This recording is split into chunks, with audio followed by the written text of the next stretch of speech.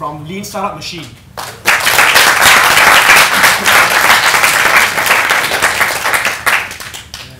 Pull up my dodgy iPad presentation. You look? Okay, alright. Yeah. Okay. There you go. You want to do this? Yeah. Or let's put the chair in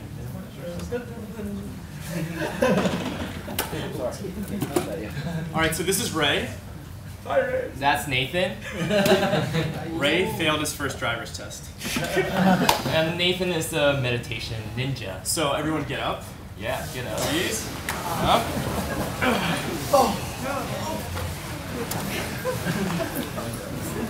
Oh, take a big deep breath. Oh, stretch. Stretch. Feel your feet on the ground, your arms in the air. Yeah, that's Don't good. need your friends. That's good. Not my friend. He's a developer. So everybody that has done a startup, please stay standing, and everyone else sit down.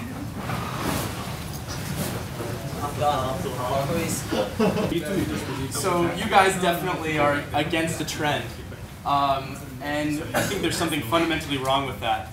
So we're here to talk to you today a little bit about going forward in the science of entrepreneurship. Sorry. My bad.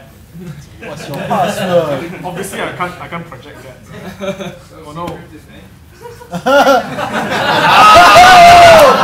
Give me your password! That was embarrassing. Alright, there we go. Yeah, something is fundamentally wrong. No, did it blink? Yeah. That's the... Okay, cool. Pins 1, 2, 3, 4. Or 4, 3, 2, 1. You get access to my ATM. So, I want to talk to you guys a little bit about the science of entrepreneurship. So there is something fundamentally wrong that 9 out of 10 startups fail, right? So in 2006, you see all these companies that launched onto the marketplace.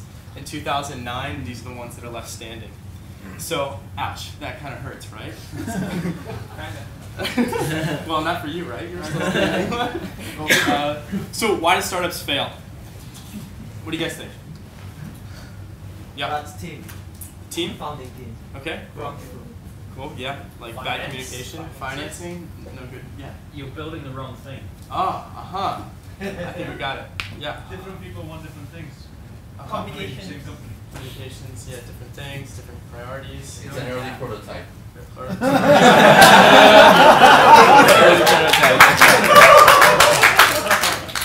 Cool. So the vast majority of startups fail not because. Oh, like that. Double tap. You test it?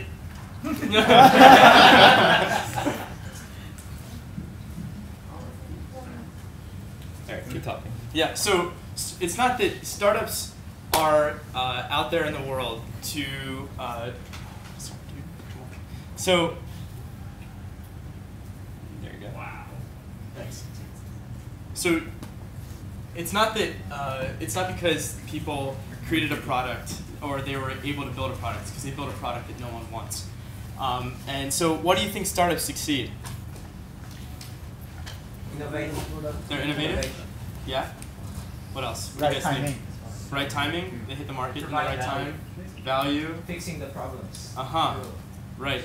So we think a lot of startups, they succeed in the market because they were able to learn from launching that product on the market. So so what we'd like to talk to you today is about how that failure is the secret sauce to creating a lean startup. And so, I mean, I guess that's my cue. What's a lean startup? Anyone? Have you guys heard of this term? Yeah? And, Everyone is there, I guess. Yeah, everyone's a lean startup here. Great. So, I mean, for those that haven't heard of lean startup, I just want to touch on it real quick. It's started by Eric Ries. He started writing blogs on startuplessonlearn.com. And about a year and a half ago, he launched a book called The Lean Startup. And if you haven't heard of it, it's worth checking out. Basically, Lean Startup marries customer development, which is from Steve Blank, and it has been in the marketing industry for a very long time, with agile development, which is something that Eric is really familiar with. And It's okay. Why are you? all right. Cool. I mean, so I'll keep talking about that. So basically, our company, Lean Startup Machine, we work with Eric, who is one of our main advisors, to provide trainings for entrepreneurs and help them practice customer development and do Lean, practice Lean as well. Wherever we are. Cool. Technology, it has failed us. Sorry, so you one time. Where are we? Right here. All right. So Lean Startup, in essence, what it comes down to is how do you maximize value creation and how do you minimize waste? And it's failure, of course, is a big part of Lean Startup. I'm sure some of you might have heard of fail fast. And obviously, we're not aiming to fail. We're aiming to succeed. But if you can fail really fast, like what Ian was saying before, then you will have a higher chance to get to success, which is what Nathan was talking about earlier. So for most startups, I think the success rate raised by 23% if they pivoted away from their original idea. So they learn from their mistakes, implemented those mistakes into their original idea, and then relaunch, and that's how they get to product market fit. So what is the biggest risk in a startup's, for a startup team? I think we touch on like building something that no one wants, so building products that no one care about. And in essence, that's in translation, that's really wasting time, right? You only have so much money in your bank account that's going to support you for half a year or for 10 months as a whole team. If you're spending like 6 months on a product and no one wants, then you basically wasted 6 months. You have to figure out how to get to product market fit in the next 4 months. So Lean Startup, in one sentence to describe to you, it's really a practice to help you de-risk your value proposition by doing really small, fast experiments with the market, with real customers. And by doing so, you fail fast, you learn fast, you iterate. So how do you actually fail fast? Like, I wanted to hammer this term home. This is a really big concept. To fail fast, there's something called the build, measure, learn. That's a major part of the Lean Startup methodology. And it's coined by Eric Ries. There are many blog posts on this term, so go Google it. But essentially, is how do you build a little small experiment to test your value proposition? Value proposition. And how do you deliver this experiment to your real customers that will actually care about your product? How do you get it into their hands? And the goal here is get through this cycle, build, measure, learn as fast as you can to get to validated learning. So a big example, a very well-known example of build, measure, learn MVP was done by this group of people at Dropbox. Do everyone use Dropbox here?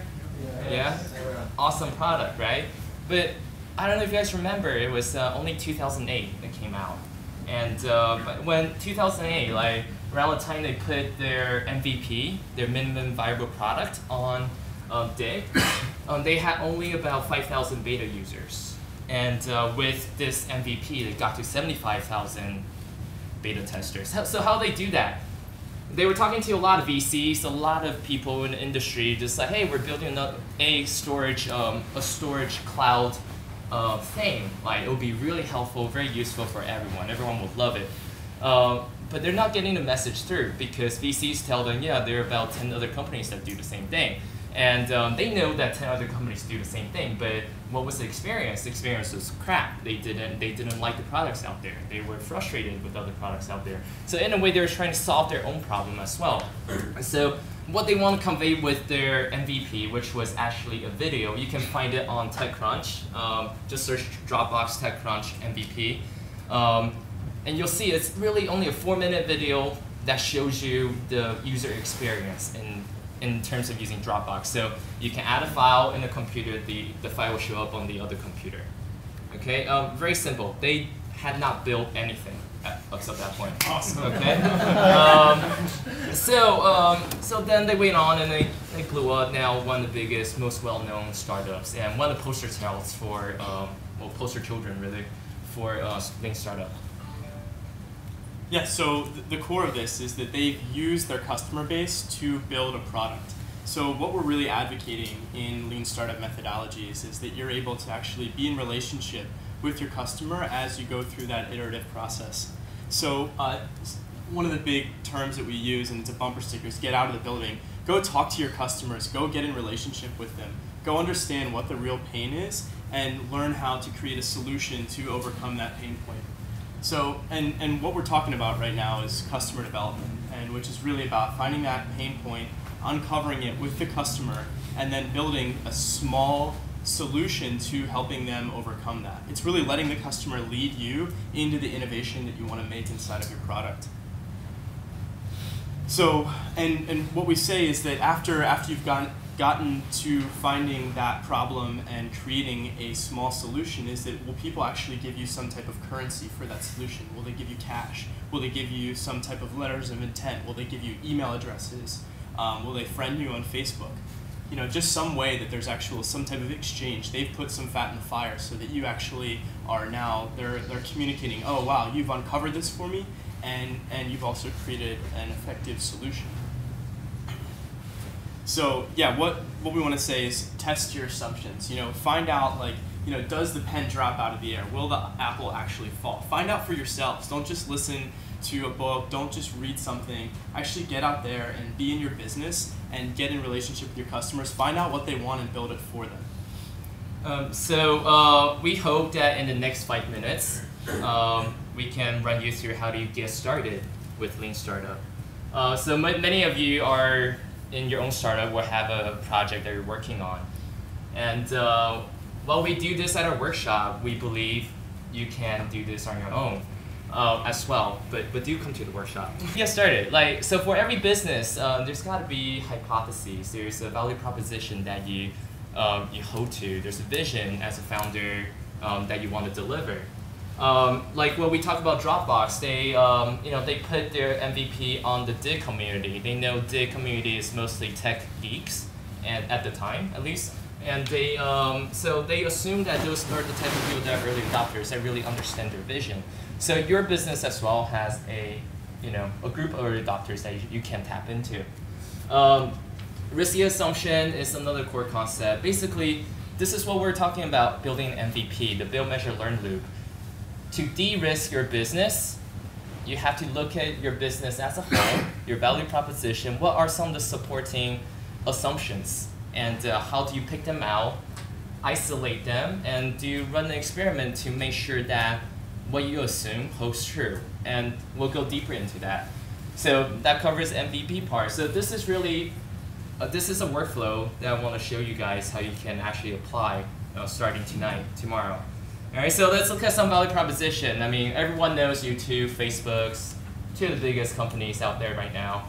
Well, YouTube owned by Google. But when YouTube's value proposition is, we're gonna let people share media with each other, right? Movies, films, whatever it is, short films that you did at home with your kids or the dog, your cat, whatever. You feel like you have a need to share that. People would want to watch it, and if it's good, like, it might go viral. That's how, right, Justin Bieber came about, and I'm a fan. And, Facebook, right? Facebook also, the proposition here is that we have real relationship with each other, and they believe that they can bring this online. And were they both, is Facebook today what Facebook was in 2003?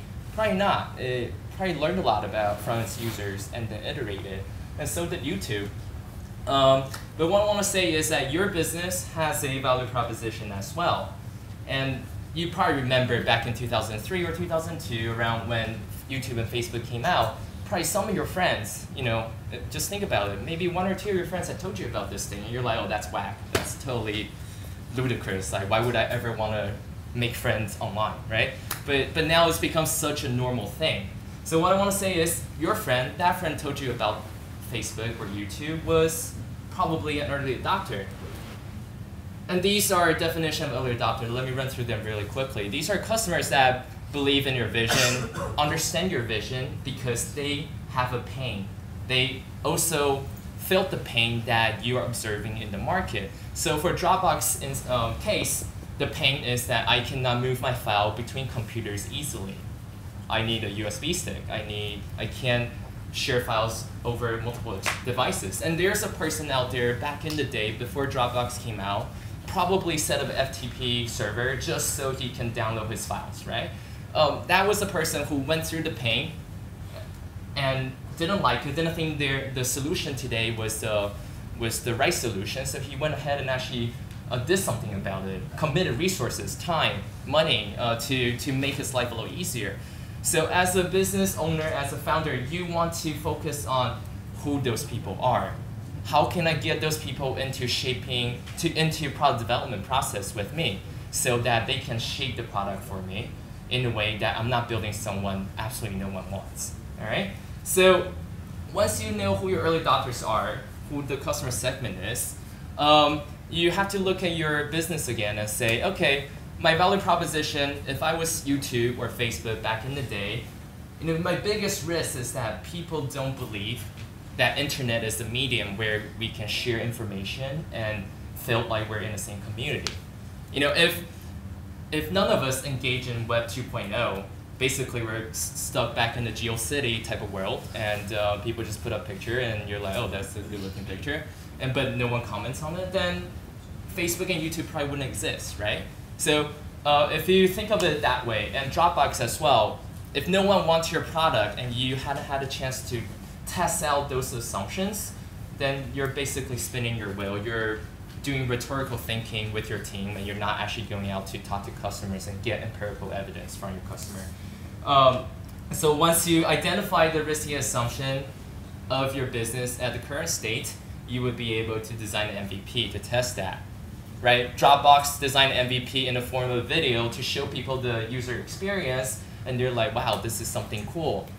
Their beta tester expanded by hundreds of folds. So MVP is a word that is big in lean startup community, and it's known as minimum viable product. And what we want you to go away today with is MVP is essentially your business value proposition, your hypotheses, and your assumptions, how you are willing to test those assumptions. So combined together, you're delivering MVP. So Reid Hoffman from LinkedIn has said this once. So if you're not ashamed, not embarrassed about your prototype, essentially your MVP, you're already too late. Basically, you already committed too much time in development. You already moved beyond the time where you can still incorporate early adopters into your product development process. All right. And from Eric Ries, he said that MVP is the least amount of effort that you can commit to building a prototype of some sort that will help you get through the build, measure, learn loop. So let's tie all that together. This is the workflow that we use in our workshop, and I think if you have the determination, you would be able to do this at home. Well, actually, hopefully not at home. Hopefully get out of the building and talk to people. So you focus on the value proposition. You come out with a couple of assumptions, like 10, 15 of them. There's got to be 10, 15 supporting assumptions to your value proposition. And we can chat later about that too. You design an experiment, build. You measure it by actually running an experiment, and then you validate or invalidate it. If your MVP is invalidated, so if Dropbox didn't get any sort of people sign up because no one cared, no one gave a shit, then maybe they have to go back to the drawing board and say, hey, maybe it's not cloud storage that people need, it's probably something else. Or if people did say they want this and gave you currency, like what Nathan said, then you persevere. You go back to your other 14 assumptions and figure out what is now the riskiest. So through doing this loop, you will then de-risk your value proposition one step at a time. So hopefully, like 10 months later, you'll be on the board like one of them. These are all pretty famous lean startups, and their stories are really public, so you can look online just to see what they did, what kind of MVP they did, and there are a lot of interviews, especially Kissmetrics. Hiten Shah is one of our mentors, and he's super awesome. He shares a lot of great insight on Kissmetrics' blog. So go take a look at that. Buffer is based out of Hong Kong. They're actually in Israel right now, but they also have some great stories to share. And a short one would be they basically put on a landing page. And this is a common practice now. You put on a landing page, tell people this is what I'm providing you, and let people give you their email address and say, I want to buy this, and then, oops, sorry, we're not ready yet. Let me contact you later. They pioneered that practice. Okay, so here are other resources you can read about Lean Startup. Read about Lean Startup, but we want you to do Lean Startup. We're running a workshop August 31st in Singapore, and we are hoping to come to KL as well. So please send us an email and let us know that you want us here. Maybe you don't, then we invalidated our assumption. Awesome.